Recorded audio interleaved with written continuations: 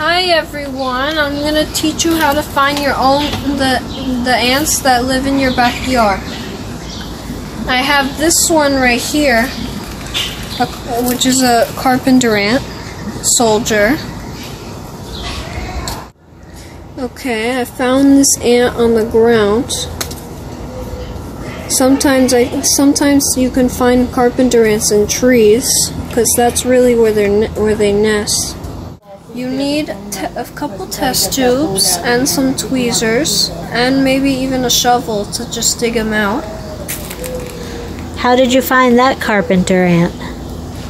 I found it. I found it on the ground. It was climbing up the bench. How did you get it into that test tube? I had to grab it with my hands and just throw it in. Do carpenter ants sting? No, the carpenter ants actually spray a formic acid. Oh, I found something over here. It's a stag beetle larva. Right here. How many can you put in a test tube? Well, it depends on the size of the ants, because if you collect big ants, you can only fit a little bit in a test tube, but if you collect small ants, you could fit a lot more in one test tube.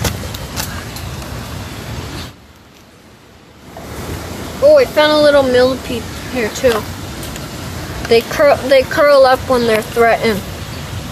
Like a pill bug. They basically roll into a ball when threatened. Nope, there's only a few under here. Let's check. Alright, let's put this guy back so he can develop into a nice stag beetle. Oh, I found a few. Here's another part of their nest. The nest in here extends pretty far for a small ant like this. There's not really too many in this one. Let me check this one.